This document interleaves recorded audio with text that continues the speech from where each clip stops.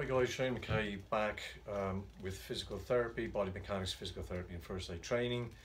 I'm just going to show you a stretch today for Achilles tendonitis. I've seen quite a bit of this in the last few weeks and just explain to you how it happens.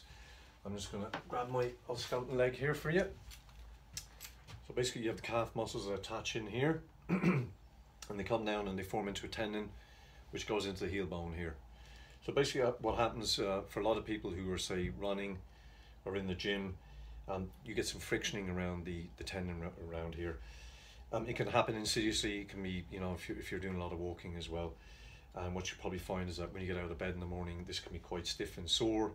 And when you start running, it can be quite sore and then it sort of eases out, but then it'll be a lot sore afterwards. So I would say if you're doing any kind of exercise, a good preventative would be to be stretching these areas, which I'm going to show you now. And if you do have this at the minute, a lot of icing 3-4 times a day for 10 minutes would really help, and then after that using some heat. So I'm going to show you a really good stretch for this now. So I'm going to have to move this. I'm afraid I don't have a really good photographer or editor, it's me, so forgive me. So what you want is a step. You can use a step in the house. And basically what you're going to do is you're going to get up on the step like this. So if you can see my leg, my left leg here, what I'm going to do is drop my heel right down. I'm going right down like this. This leg is staying just as it is, but it's this leg that we're really stretching. So I'm getting a great stretch from the back here, right down, right underneath my foot.